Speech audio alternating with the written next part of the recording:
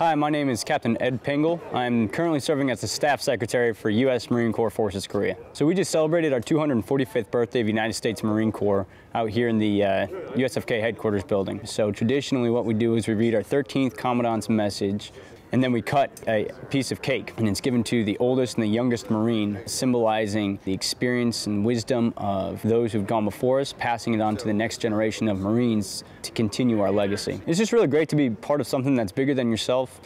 What this is, you know, it's a celebration of something that we've done for centuries and something that we're going to continue to do. And so what we're doing here today, you are woven into the fabric of the United States Marine Corps' history. Like I said, being here in Korea is really important because we have a history here in Korea. And so just doing that and being part of that ongoing legacy of one of the world's best fighting forces is really special.